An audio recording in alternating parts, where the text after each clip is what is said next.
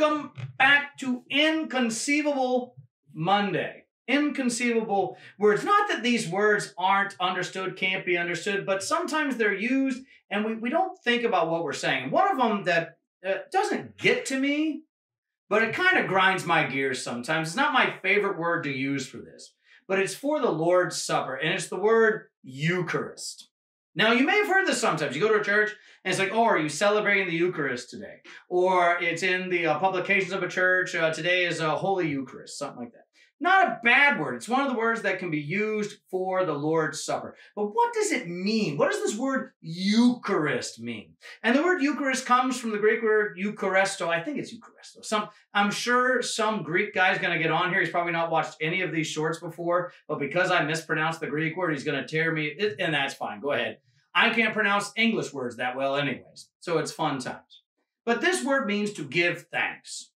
Now, do we give thanks with the sacrament of the altar? Yes. Our response, the best response of giving thanks in receiving the sacrament of the altar is the Amen. Yes, this bread is the body of Christ. This wine is the blood of Christ. Amen. For the forgiveness of my sins. I give thanks to that. And we sing a song of thankfulness and praise afterwards, right? With the Nunc Dimittis, now I may depart in peace. And we give thanks to God with the post-communion collect. But is that the real essence of the sacrament? Is giving thanks? Well, no, that's not the essence of the sacrament, is giving thanks. The essence of the sacrament are the words of Christ. That this is his body, this is his blood for the forgiveness of your sins.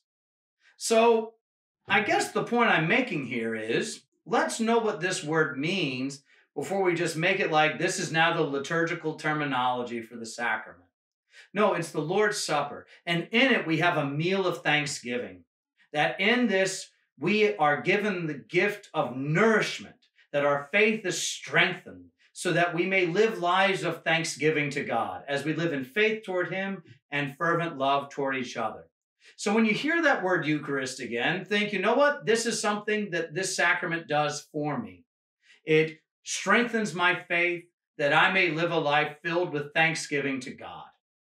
And how does it do that? Because it forgives me my sins. It grants me eternal life and gives me salvation. Thanks be to God for that. Eucharist, Eucharisto.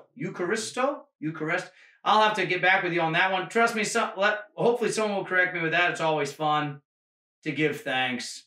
Fun times. We'll see you next time. Thank you for watching Higher Things video shorts.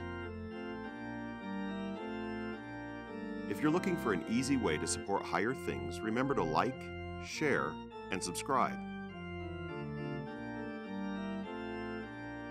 And hit that bell icon for content notifications.